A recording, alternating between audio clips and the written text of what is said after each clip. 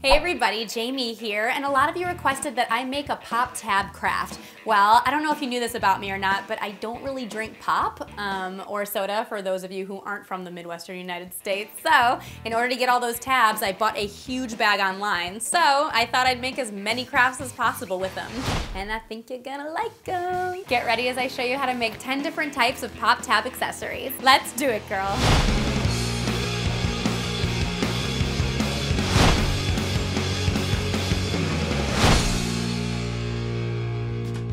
Alright, so other than collecting a whole bunch of pop tabs, the only other thing that you really need to grab is string of any sort, from neon gimp to ribbon to embroidery floss. Depending upon which accessory you want to make, you also might need scissors, needle nose pliers, strong crafting glue, cardboard, decorative embellishments, and jewelry connectors from jump rings to clasp closures. Now before you get started, you need to make sure that your pop tab is the right shape for crafting. Remove any sharp metal by bending it back with your pliers, sanding it down with a nail file, or simply snipping it off completely. This is what every crafting tab should look like. Also, as you work, make sure that your pop tabs are always facing the same direction for a professional uniform look. Alright, let's pop tab to it. Here we go. 1. The basic. Slip your ribbon up through the first hole of a pop tab before continuing it down through the second hole. Repeat with the rest of your tabs, sliding each one into place down your ribbon. And voila! In less than a minute, you've got yourself a bracelet, choker, or even a headband. Alright, since this was pretty basic, let's move on to something fancy. 2. The fancy. Use a jump ring to connect the top hole of one tab to the top hole of another. Then connect the bottom holes together with a new jump ring. Once you've reached your desired length, add a jump ring to the top and bottom hole of your ending tabs. Connect these tabs together with the larger jump ring before adding in your clasp closure. To make this fancy accessory extra fancy, attach a few hanging jewels to the bottom hole of each tab. This craft's so fancy.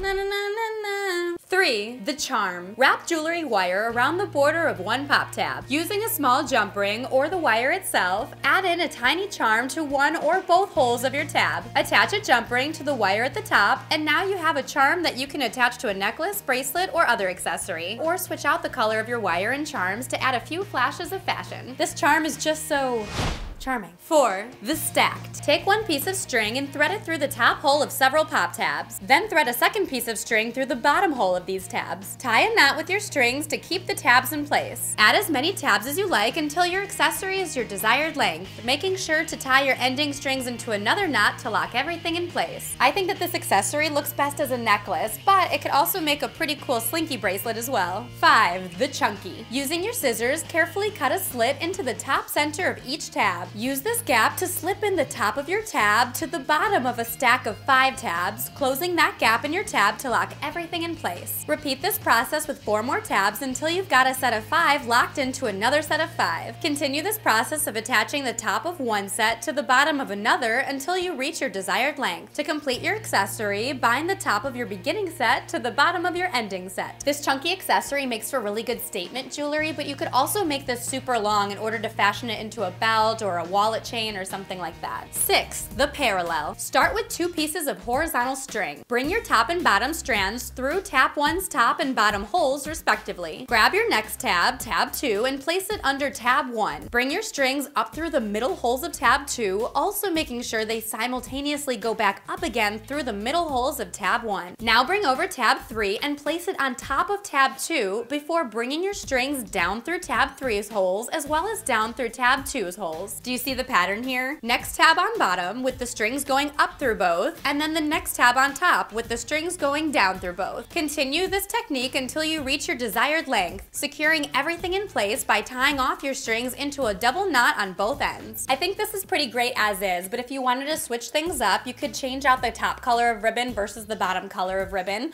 or you could double things up by having 2 strings go across the top holes while having another 2 strings go across the bottom holes, you know, for an option of 4 colors total. 7. The Criss-Cross. Start the process the same as the parallel. Once you connect tab 1 and tab 2, however, flip these tabs over before crossing your strings into an X. Now bring over tab 3 and slip your string through the top and bottom holes, also passing through the center holes of tab 2. Flip everything over. Then add tab 4 on top, keeping your string straight, bringing it down through the holes of tab 4 as well as tab 3. Flip everything over again, cross your cords into an X, and add tab 5, slipping your string through through the top and bottom holes. Basically, you're creating the parallel pattern on one side with the crisscross pattern on the other, flipping the chain over every time you add on another tab. Here's what it looks like when finished. Crisscross them, am I right? 8. The double up. Wind your way through the same process as the parallel chain, but only with the top hole of each tab. Then wind your way through the bottom holes of an entirely new set of tabs. Set these two strands down across from one another so that they mirror each other. Bring in a new string under the top hole of your bottom tab. Work this string